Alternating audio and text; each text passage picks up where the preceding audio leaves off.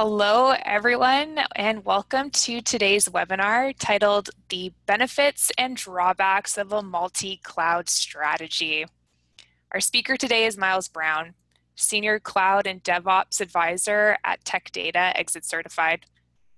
Myles has over 20 years of experience in the IT industry across a variety of platforms, recognized as an AWS Authorized Instructor Champion and a Google Cloud Platform professional architect and instructor. Myles has delivered award-winning authorized IT training for the biggest cloud providers. All right, lots to cover today. Before we get started, let's talk about the webinar functionalities.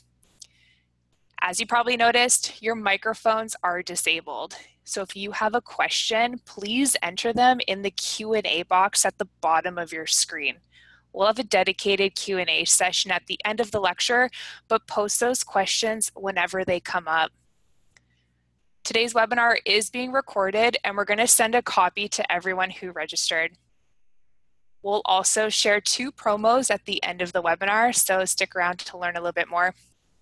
All right, let's get started. Myles, you can take it away. All right, thanks, Michelle. Well, as Michelle mentioned, I'm a AWS and Google Cloud instructor. I've got pretty good familiarity with Microsoft Azure as well. As ExitCertified is partnered with all 3 vendors, the big 3 cloud providers, and we do authorized training for all of those, as well as other vendors like IBM and Oracle who also have cloud. We also, are partnered with some of the DevOps kind of tooling that we might end up talking about at the end of the webinar, things like Docker and Kubernetes. So we have training on all that, and we'll talk a little bit about our training rate at the very end. But for now, let's jump in. We'll talk a little bit about this concept of multi-cloud, both the benefits and the drawbacks. That's probably half of what I'm going to talk about. Then what I'm really going to get into is the tools that make multi-cloud easier. So we'll look at those drawbacks and see how can we kind of, lessen those drawbacks by the right choice of tools. So let's talk a little bit about hybrid and multi-cloud to begin with. But first, really the timeline of the major cloud providers. Since the, sort of early 2000s, people have started building kind of private clouds in their own data centers using things like VMware. But really it was around 2006 when AWS became what it is now. Some of the services predate that, but it is by far the most popular and mature, public cloud provider. Azure is definitely second place. It came out in 2010 and Google Cloud came out in 2011. So they're playing a little bit of catch up. Google Cloud is sort of very distant third, but they're really coming on strong over the last little bit. And like I said, IBM and Oracle, they also have public clouds, but their market share is diminishing because, they are very niche, whereas the big 3 are becoming bigger and bigger every year. And I think early on, people would pick one vendor, and for most people, they picked AWS because, they were the most well-established. And so you would have sort of one cloud and you would work with it. But then that thing started to seep in where they said, wait a minute, I'm starting to use a lot of AWS specifics. Or if you're a Microsoft shop, you start using some of the Azure specific stuff and you say, wait a minute, am I getting into the same situation I got into with, enterprise vendors in the past where I got vendor lock-in, and people are stuck with Oracle databases that are very expensive and they push you forward and say, hey, we're no longer supporting this old version. You got to pay to upgrade, And so, that concept of multi-cloud started to pop in. The other part of multi-cloud is the fact that a lot of organizations already had an investment in a private cloud and they were using that. They didn't want to scrap it, but then they did want to use some of the features of a public cloud. So that idea of a hybrid one is very popular. And so just last year, RightScale, which is now Flexera, they did a poll of quite a few cloud developers and architects, and what they found was that 84% of enterprises with over 1,000 employees have a multi-cloud strategy. Now, when they say multi-cloud, they include hybrid, and that's the bulk of it, right? The idea that you're going to have multiple public clouds already, not that many people have that, but when you look at what people are looking into, it is very, very popular. So let's talk a little bit about hybrid, and then we'll concentrate the rest of the webinar on multi-cloud. So hybrid is very popular because you've got this existing investment, and a lot of times it's something like VMware running your, on your on-prem data centers, and then you start to use some public cloud. And some people start off just using the public cloud as sort of off-site backup. Just say, hey, we've got this data here. Let's also put it into AWS S3. And that's a very durable place to store it. It's offsite backup. If something tragic happens in my data centers, I haven't lost that data. And they do a good job of securing it and very durably storing it. Some people use a hybrid cloud in what we call cloud bursting, where they're primarily running their workloads in their on-prem, but in their private cloud. But when things get busy, they'll use one or maybe even more than one public cloud provider for excess capacity. And we talked a little bit about this. I did a webinar yesterday just on kind of comparing the different clouds. And I mentioned, one of the companies that does this sort of cloud bursting is Zoom, which have had to do this in the last month, very much so because, their business went through the roof. They are able to run things normally in their private cloud in their own data centers, but they definitely need to use AWS and Azure when things get really busy. So that's hybrid cloud. When we talk about multi-cloud, for our purposes today, let's just concentrate on when we talk about using more than one public cloud provider. And why would we do that? Well, sometimes people want to run workloads in a particular cloud depending on availability or latency or price. Sometimes people want to redundantly copy data across multiple providers. And sometimes people want to utilize different services from each cloud provider. Right? And so that's sort of the three different ways that people end up using multi-cloud.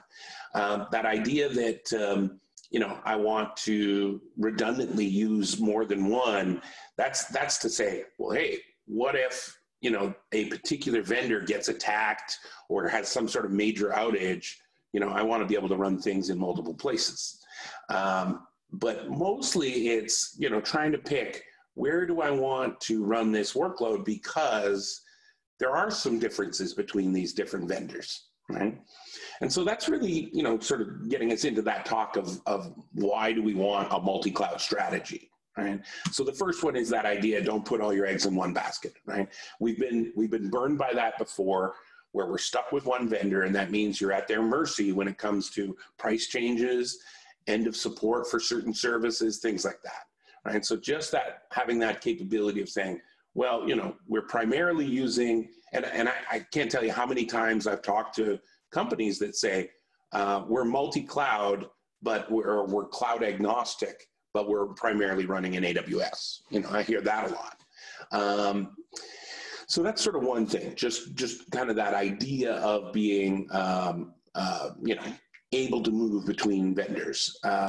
Probably the biggest reason, though, is what I mentioned earlier, that idea that I want to mitigate against risk of some sort of outage, whether it's, natural disaster takes out a bunch of data centers, or whether it's, something more like they're getting attacked, whatever it is, that ability to move workloads around or have them running already in multiple clouds and being able to switch over. That is interesting, right? So I got a question already. We're going to get to the drawbacks and what the prices of it and everything else. Yeah. So just continuing on with the benefits, the price flexibility is actually a benefit, right? If you have a workload, different cloud providers often have some of the same services, but their pricing models might be more advantageous to your particular workload in one versus another. Now, it's tough to be that flexible to run a particular workload wherever you want. But if you get a sense of, for the kinds of things I'm going to be doing, Google Cloud might be cheaper, or AWS might be cheaper, depending on what you're doing. And so that's another thing that comes in. But I would say the biggest reason I talk to customers that are going to multi-cloud now is because they want to take advantage of each provider's sort of sweet spot. What do they do well? So AWS has a massive market share because they were in there early and they have the widest breadth of services. They do a great job on, they do a great job on everything. But things like serverless compute with their AWS Lambda and some of the other services around that make it very, very easy if you're trying to take a monolith and break it up into little microservices and you want to run those without worrying about virtual machines and operating systems and file systems and all that kind of thing. They do a great job of that. Now, Azure and Google Cloud both have that idea of, sort of cloud functions. But I think AWS is sort of the most mature around those. Microsoft Azure, they have their own sort of things they do really well. If you look at their PaaS capabilities, that's platform as a service, they'll take a .NET application. If you're a .NET developer, you build up a zip file and you say, hey, I want to take this and go and make a nice scalable web application. And I don't want to worry about, thinking about where to launch VMs, how many to launch, making sure that if one dies, it gets replaced, like all that kind of infrastructure to make it highly available and scalable. They take care of all that. But of course, Azure can do that because, they're more concerned with, .NET and Microsoft specific stuff. They don't have to worry about every single language on earth. Right now, they have added support for other kind of platforms in this way, but that's one of their hotspots. They do a few things pretty well, right? Google Cloud, if you look at sort of Google as a company, they developed Kubernetes, they developed TensorFlow, and then they open source those. So they're open source, you can use them anywhere, but Google Cloud does a really good job of those, especially around the machine learning. And even though they have a small market share, they have a good chunk of organizations that are really heavy into machine learning. And that's because they're building on the very, very deep expertise that Google has around this area. And so one of the things that I'm seeing now is I'm seeing companies that, primarily are using AWS. They've got all kinds of workloads running in there, and they've got lots of data sitting in S3 buckets. And now they want to start doing analysis on it, and they're starting to look at machine learning, and they're saying, well, we could do it using the AWS services, which are okay, but look at some of the advantages we have in Google Cloud around that. And so they say, okay, we're going to use Google Cloud just for that analytics part. And we'll bite the bullet and we'll move our data, we'll copy our data from S3 into Google Cloud Storage, and in there, we'll go and bang away at it using the machine learning options that they have, because I prefer those, right? And so we're starting to see that quite a bit. And in fact, that is a major marketing push from Google Cloud. I went to their Google Cloud Next, which was their big conference about a year ago. They were supposed to have one last week, but it got canceled, along with everything else. And so last year, that was their, they basically were pushing this concept of multi-cloud. And they even built, some applications around it, something called Anthos, which is really based on top of Kubernetes, to say, hey, you could build this application, you could run it on-prem, you could run it in any cloud, but you sort of run it all out of Google Cloud as far as the, running the application. And that is their big strategy. Now, we talk about all the great things about multi-cloud. What's the downside? And there's a few, right? So we'll look at a few drawbacks. First off, as soon as you start splitting your spend across more than one vendor, that means you're not spending as much on a single vendor. And what that does is you end up missing out on some of the volume discounts and enterprise agreements. Most of these cloud providers have sort of a tiered pricing, like in AWS, just around storage in S3. The first 50 terabytes that you store costs about 2.3 cents per gig per month. And then the next 450 terabytes, well, then that goes down all of a sudden. Now I'm only paying 2.2 cents per gig. And then, and then beyond that, if you're doing massive amounts of storage, if you're Netflix or somebody like that, well, then you're not even going to pay the retail rates. You're going to make an enterprise agreement and say, hey, I'm going to spend $1 million a year on this, so you better give me a very good price, right? And so you lose some of that bargaining power when you start splitting things around. Also, this comes back to Vahid's question. Well, now that I'm using several cloud providers, now I have to skill people up on multiple cloud providers, right? And there's going to be more costs associated with just that complexity, for sure. So that's one downside. The next downside is security, right?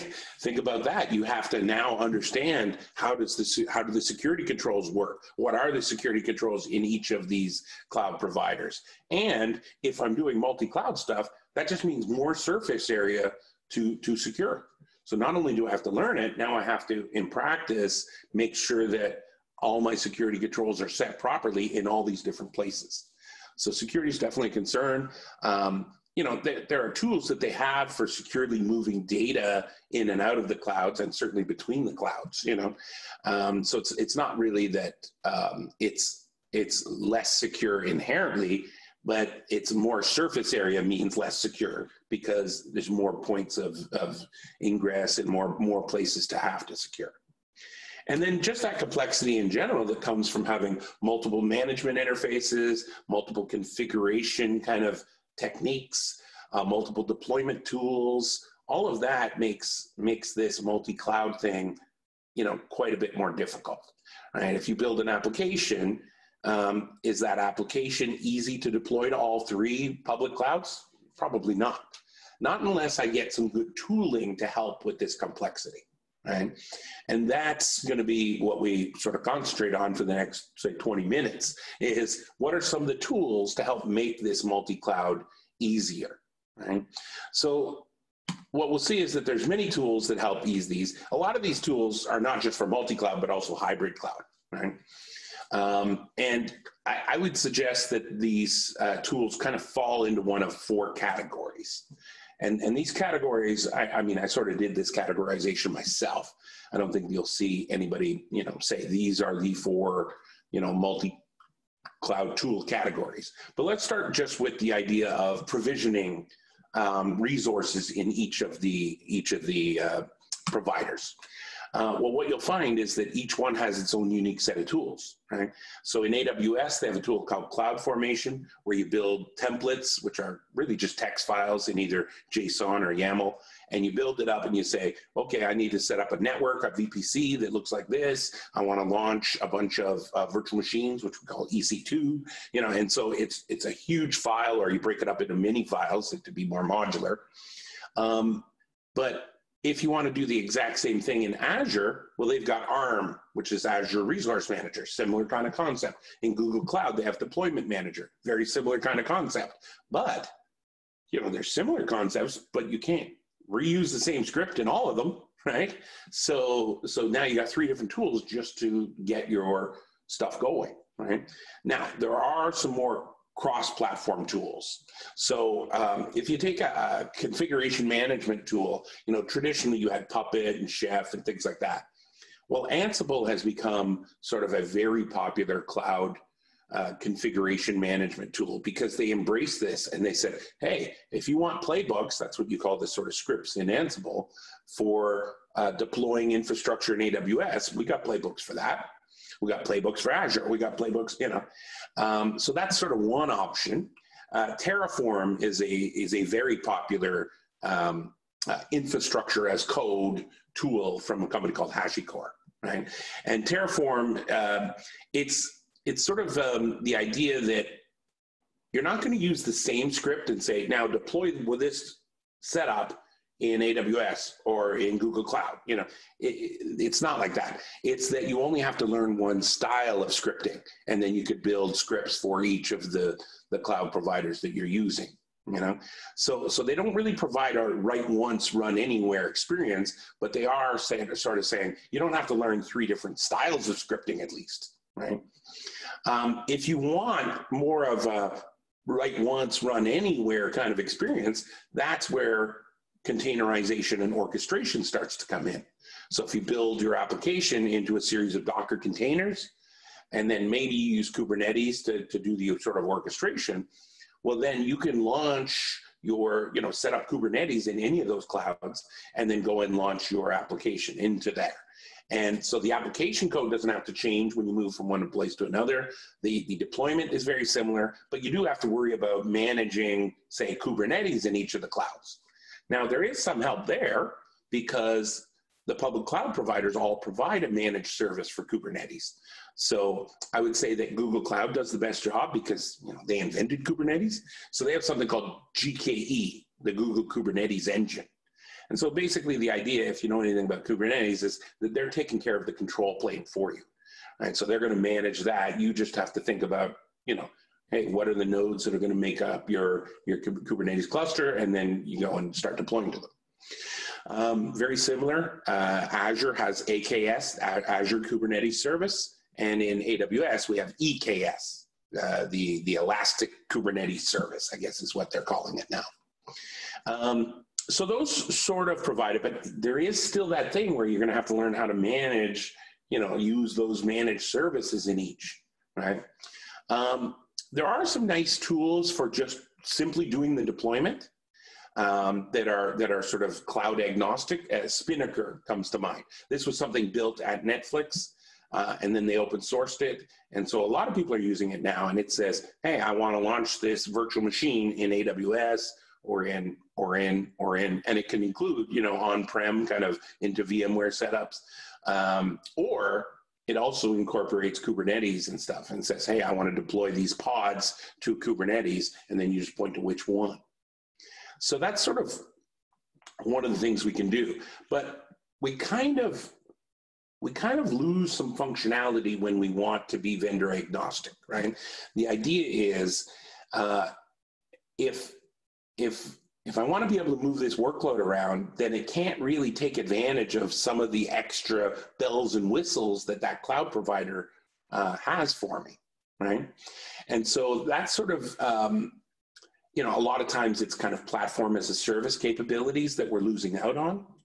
And that's a bit of a bummer, right? So what we see is that some frameworks have stepped up to provide sort of PaaS features to your application in a way that I can deploy the application and that PaaS framework into, my own private cloud on-prem or into any public cloud. And so the two sort of main ones that come to mind are OpenShift and Cloud Foundry. Right? Cloud Foundry is a little bit older. OpenShift has really become a lot more popular lately.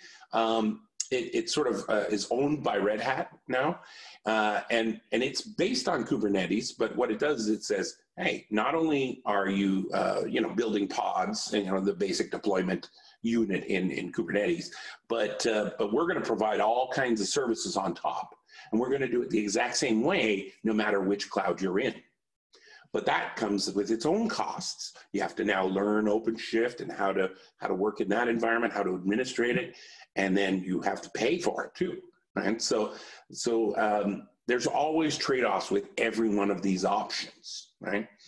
Now at ExitCertified, we do Red Hat training as well. We're authorized Red Hat training partner of the year.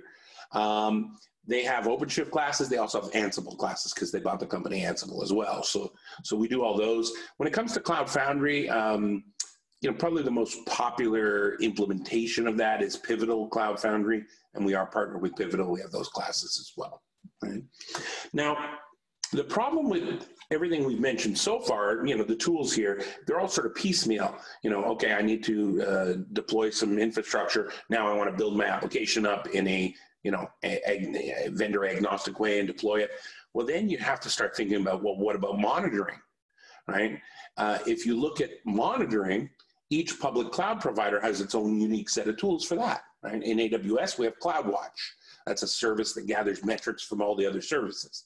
It also has a logging component. You can put your logs into there. And it's very specific in how it works. Azure has Azure Monitor, same kind of idea. So they got Azure Monitor, they got metrics, they have logs, things like that.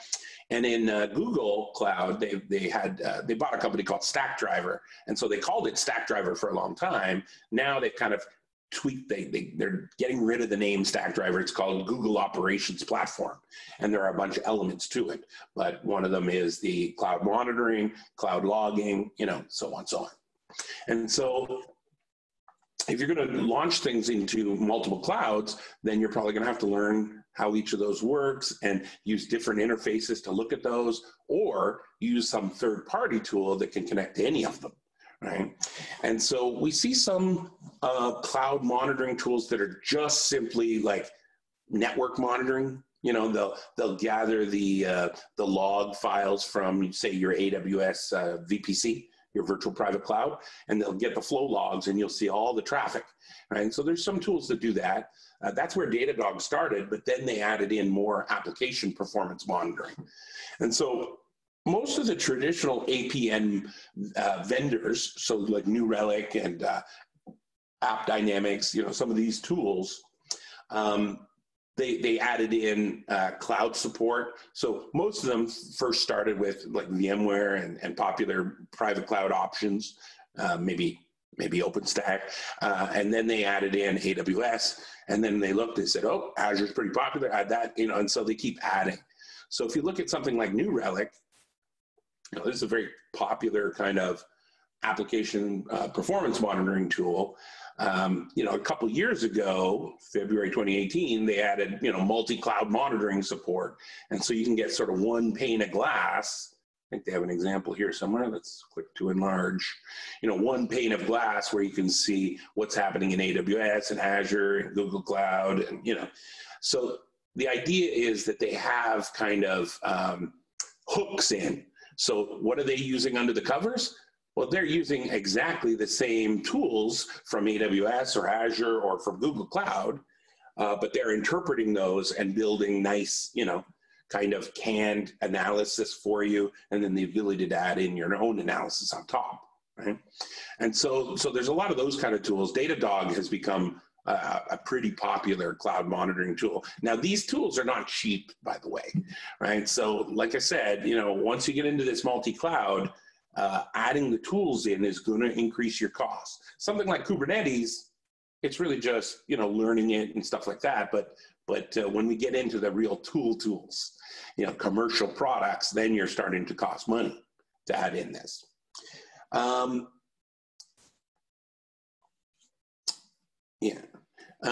So I think that's cloud monitoring. Now, the next couple categories of products are things like a cloud service broker, right?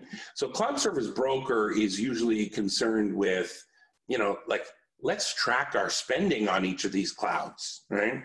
And so they're going to provide some governance, self-service, so that, you know, your IT people and your finance people are kind of happy, right? So that we can say, well, you need to be able to launch things, and you want to launch them wherever, but let's find the cheapest place to run that kind of workload, and then let's find out, you know, through one interface, you know, who's allowed to launch things where, and let's figure out what the costs are going to be, and then, you know, sort that out over a company and what groups are in that company.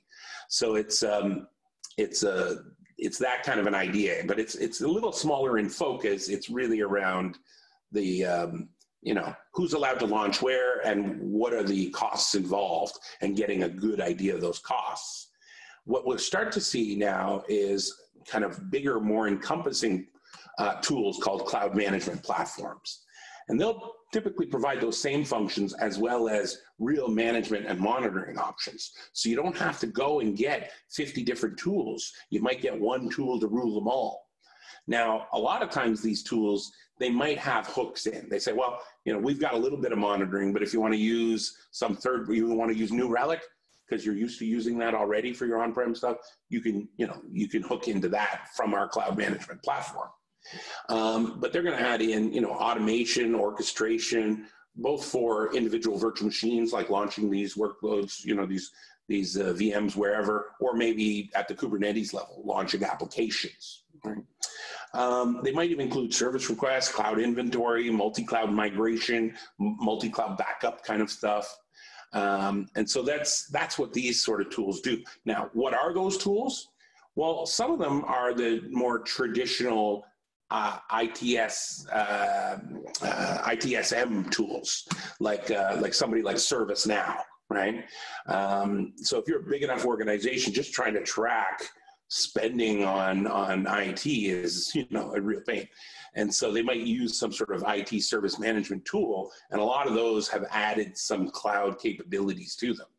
But if you look at what are the real top cloud management platforms, this was from earlier this year. This was the Gartner Magic Quadrant.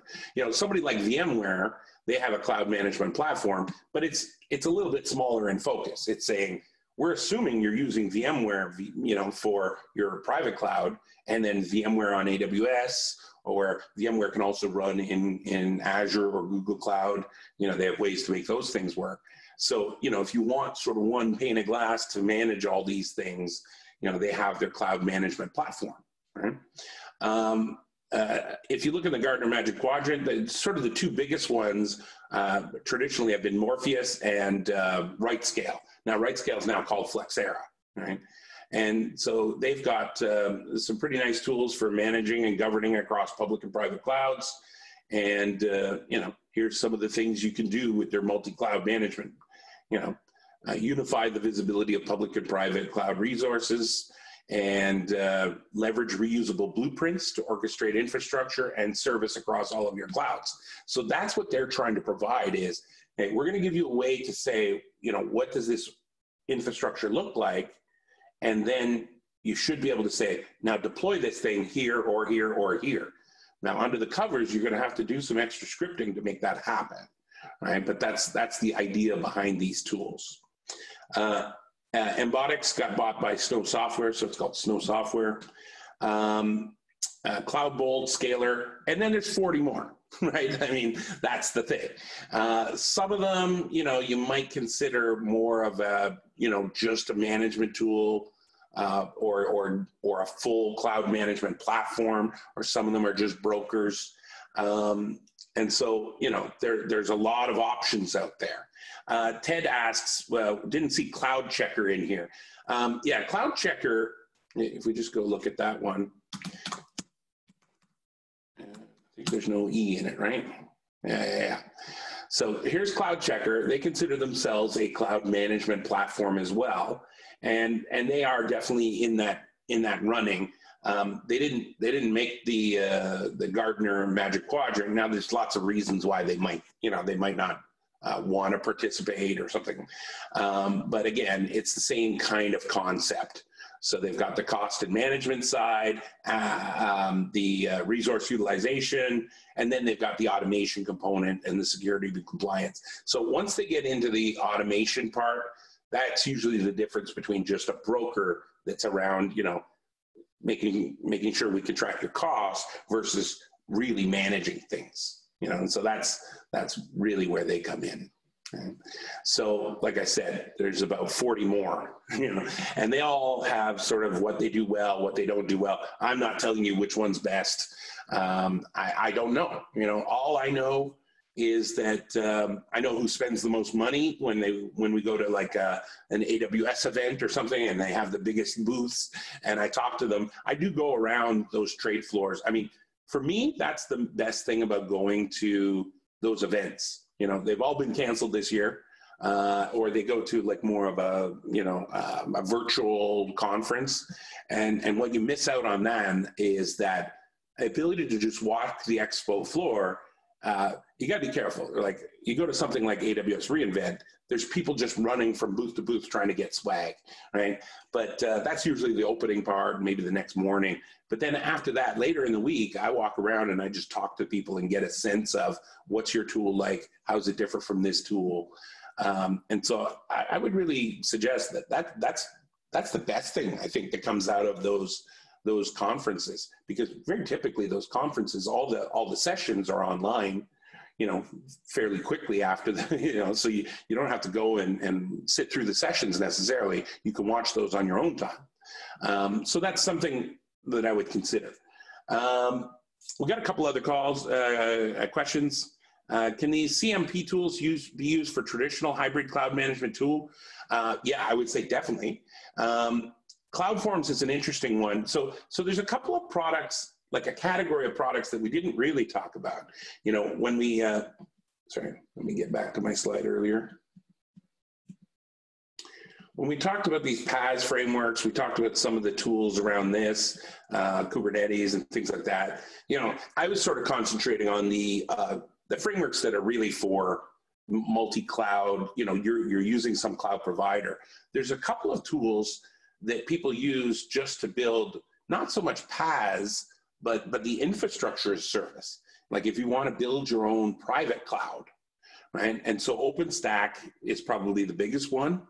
And then CloudStack is an Apache product.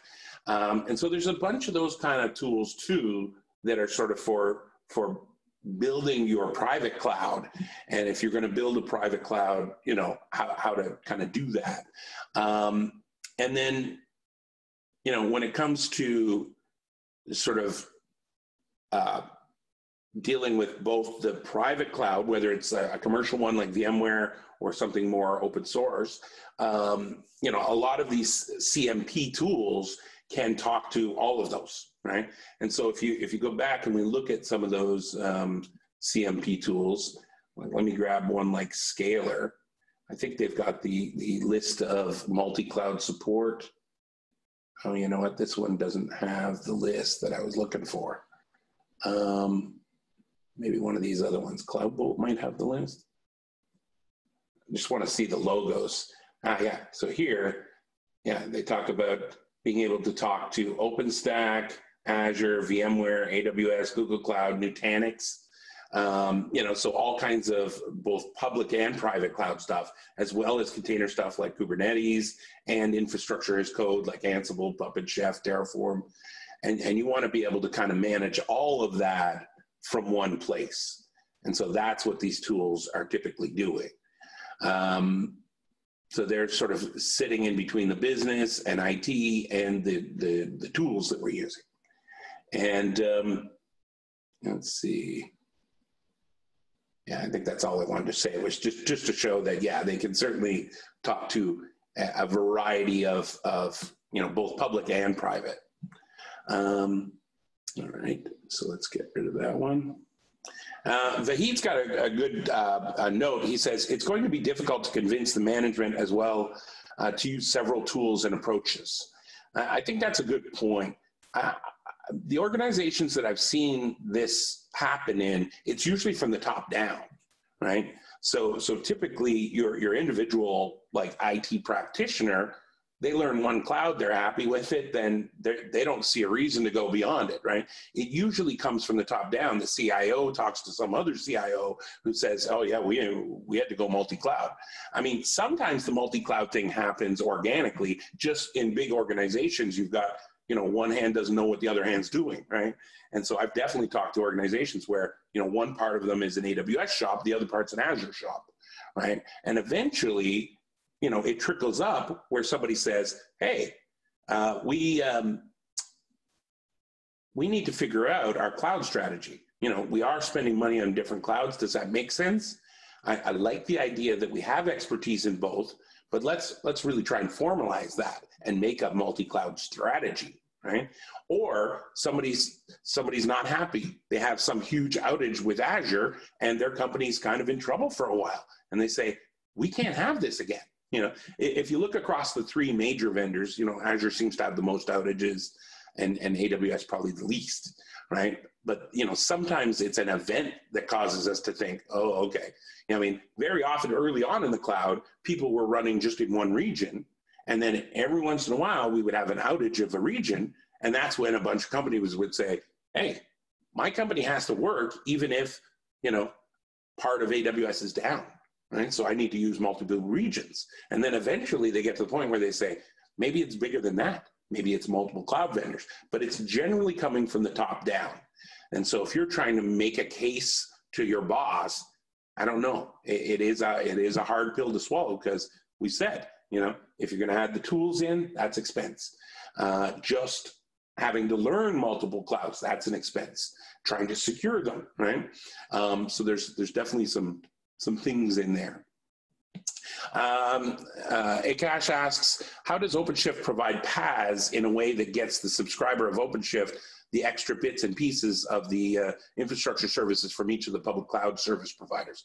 I mean, it's not so much that they're tapping into the things that the cloud providers have. It's that it provides some of the same kinds of things that are common amongst all of them, but they're doing it in a way that is, I only have to learn OpenShift. I don't really have to learn anything about, somebody in my company has to be able to figure out how to provision the basics of AWS or Azure or Google Cloud and get OpenShift set up in it. But beyond that, most of my practitioners just have to learn OpenShift way of doing things, which is really Kubernetes, and then we get some extra pieces. Right? So that's sort of, that's the idea. It's not that it's hooking in and taking advantage of the extra things of the cloud. It's providing some of the similar kinds of ideas.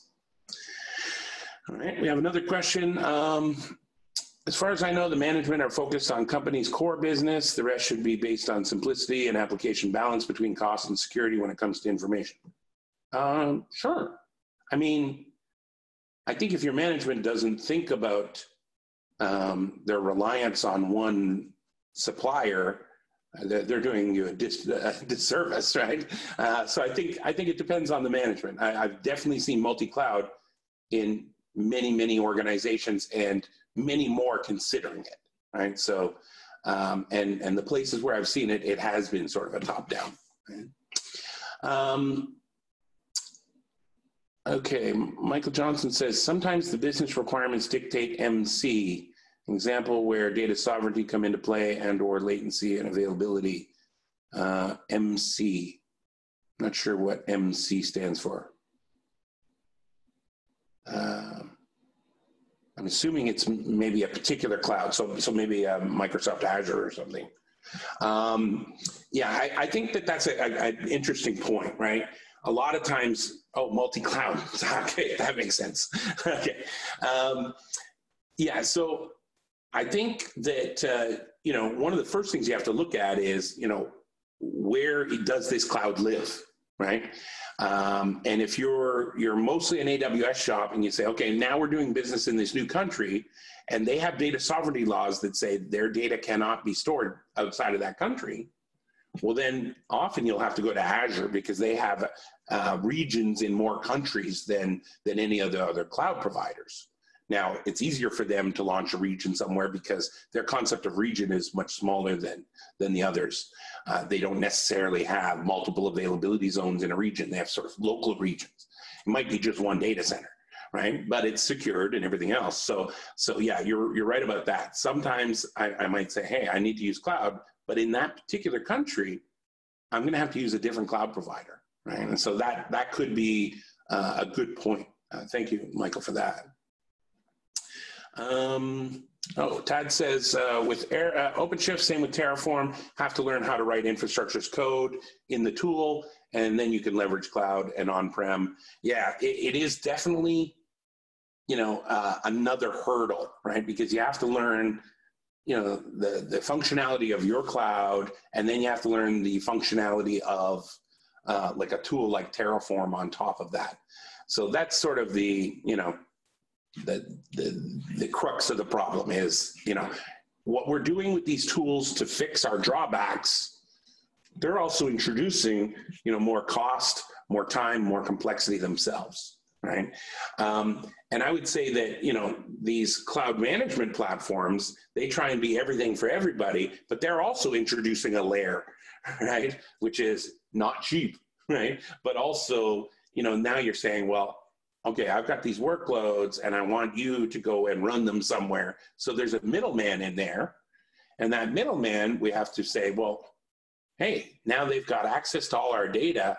Well, now we got to think about how secure is that? Where we got to vet all that as well. So, there is no silver bullet here, right? Multi-cloud is complex and expensive. And there are certainly drawbacks, but there are some benefits as well. And what we're seeing is that, through the use of the right kinds of things, and I'd say, most of them at some low level, it's something based on Kubernetes that says, at least my application can be easily moved around. you know, that's our first step to really making something multi-cloud, is to build an application that can easily live in any of those places. Right? So training is definitely going to be a big part of it, right? And that's where we come in. We have training on all 3 of the major cloud providers and some of the others as well. I mentioned that we do Red Hat, so we have Ansible and OpenShift training. We got all these links. I think Michelle will probably drop those into the chat. As well, we have a promo going on until May 1st called Spring 20. It'll get you 20% off instructor-led training. We got a link for that. I think she'll put that in in there as well. We run these webinars fairly often. I guess the ones that would be pertinent to this are coming up probably early May. We've got a VMware one, because VMware 7's come out, so you know that's a big deal. So we got a webinar on that. I think May 5th. Oh, yeah, there. Yeah, she put it in, vSphere 7. And then probably after that, we have one on Kubernetes, right? So if Kubernetes is something you're interested in, we have training on Kubernetes. It's a little different, you know, like ExitCertified typically partners with the vendor of record, and we have their courseware, right? And we have to register, certify our instructors through their programs. But when it comes to something open source like Kubernetes, there isn't just one vendor of record. You know, anybody can hang their sign and say, hey, we do Kubernetes training. So what we do in that case is we kind of look for the most official one, the one that we think is the best courseware. And for us, that was the Linux Foundation, because they had partnered with the Cloud Native Computing Foundation, who's sort of in charge of Kubernetes, and they built some 2 4-day classes, one for sort of app developers, one more for Kubernetes administrators. And they also prep you for the CNCF certification exams, if that's, you know, of interest. So we have all that kind of training as well. We're also a Docker training partner. So we got Docker classes. We got a couple more questions. Do we have a strong business case for IaaS and 2 cloud providers? Yeah. Like earlier on, yeah. Oh yeah, he joined late. Yeah, I think probably the biggest ones are you know, sort of the 4 big benefits. You know, just to recap, are you know, sort of that idea that I don't want vendor lock-in. You know, because then I'm at the mercy of them for pricing or end of lining, you know, some sort of service that was really important to me. But also that idea that you can run workloads where they're cheapest for you. You have a little bit of risk mitigation against the outage of one provider versus another. And then really just that idea of taking advantage of anything beyond the infrastructure as a service, you know. Akash says, you know, oh yeah, around Ted's question, same kind of idea. You know, something like Terraform, it's really letting you deploy to multiple clouds. It's not really managing. And so that's why I had those sort of 4 categories. The first one was just tools to help you, you know, deploy to multiple clouds, or building applications that can live in multiple clouds, but they're not true, you know, cloud management platforms. But that's a whole other level. But if you pair that with, you know, some good policies internally and a cloud monitoring tool that monitors across all of them, and you've got good cost allocations, I mean, you know, you can kind of build up the same set of tools that a cloud management platform has.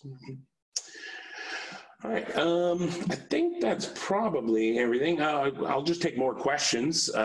We got about 8 minutes left, so if there's any other questions, throw them in the Q&A. Did I miss anything from the chat? Some people were throwing things in the chat here. People were asking about the recording. Yeah, later this week, you should get an email with the recording. So you'll have access to that. And like I said, we've got a few more webinars coming up. They seem to be popular right now because, you know, I think people are working from home. It's a little easier to jump on a webinar. Something else in the Q&A. Oh, thank you. You're welcome. All right. So we'll leave it there. If you have any other questions, we'll stick around for a few minutes. Thank you so much, Myles, and thank you everyone for your time today. As we said, we're going to be sending out a recording of the webinar to everyone that registered. Check out that Spring 20 promo, register in a class before May 1st, and you'll be eligible for 20% off. And looks like we have a couple more questions now. Oh, yeah. Just a note, any of those links in the chat, as soon as you leave, the chat's gone. It doesn't save. So you might want to go and copy and paste some of those. Tad says, would it make sense to leverage multi-cloud in a distributed fashion? Have one application that one part of it is better for one vendor and another part's better with another, a web front end with the database back end somewhere else. I've seen a situation where people actually distributed even just the web apps across multiple vendors, but I think that's a real rarity, right? I think what you're doing is you're introducing, I guess, now if any one of those providers is down, your whole application's down, so I think it introduces some other problems. But I think it's a natural consequence if people really embrace that concept of microservices. And the way I've seen microservices done in some places, you probably heard of the term 2 pizza teams, where you get some developers, testers, some operations people together, and they're in charge of this set of microservices from end to end, from roadmap to gathering requirements, building it, testing it, deploying it to production, managing it in production. Right?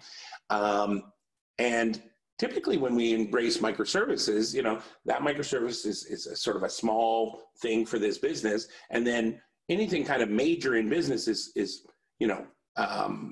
really utilizing a bunch of the microservices put together to make some sort of application. And if those microservices are in different places, that's fine. The problem comes when we're moving data between them,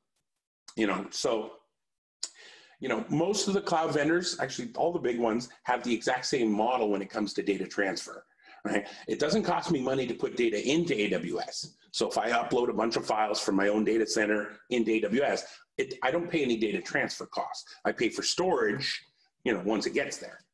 And I don't pay anything for data transfer if I'm accessing that data from another, like a virtual machine inside that same region. But if I'm passing data from one region to another, I pay a little bit of money. When I take data out of that cloud vendor, that's when I pay a lot, right? And so if you're moving data from one cloud to another, that's where it gets costly, right? And so if you're just doing it one time, like I mentioned that idea where people have primarily AWS and all their data's in there, and then they pull a subset of that data out, move it over to Google Cloud and do analytics there. Right. Ideally, what they're not doing is grabbing data again and again and pulling it over. They pull it over once and work on it, and then new data will also get duplicated. But then you're only paying that data transfer fee once. If I've got little applications running in every cloud and we're moving data back and forth all the time, I think you're going to see some real costs come up with that.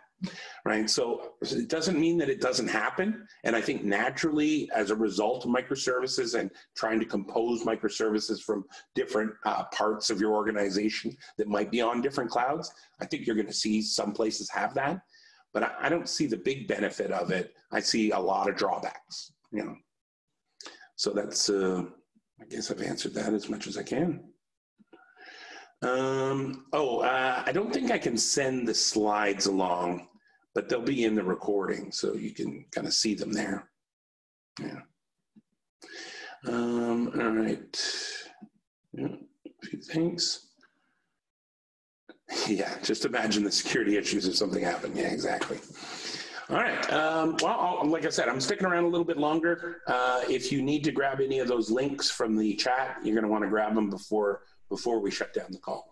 Also, I have my email address here. Let me throw that in the chat to everybody. It's myles.brown@techdata.com. I think that, if you have sort of technical questions, we can get into discussions. Otherwise, if it's more of a sales kind of question, you're looking for training, I'll probably forward it on to one of our sales reps. And, we do a lot of virtual training. We've been doing virtual training since 2012. The Zoom is sort of part of the overall, what we call IMVP. You know, we've been doing it for a long time. We have people like Michelle who kind of make sure at the beginning of class, everybody's set, they have their materials, their AV is working. We really encourage people to turn on their cameras, unlike, you know, a webinar where I'm talking to 100 people. But generally in a class, you've got, you know, maybe 12, 15 people. Everyone gets their camera on, even though we can't be in a physical training center. We've closed all our training centers currently. You know, we can do this. And so we've been doing this for many years. We do a lot of hybrid where, you know, when our classrooms are open, we might have, say, 5 people in class in a particular city, and then another 10 people coming in remotely.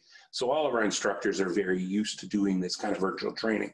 But, you know, when things get back to normal, we'll have classroom training. And then a big part of it is, you know, companies want to bring somebody in.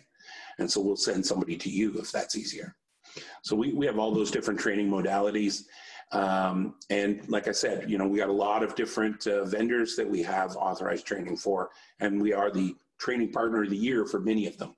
You know, AWS, Red Hat, VMware, IBM. So that's some of our big ones right there. All right, I think the questions are mostly shutting down, so I'm gonna stop sharing. Awesome, thanks so much, Myles. I'm gonna stop the recording now. Okay.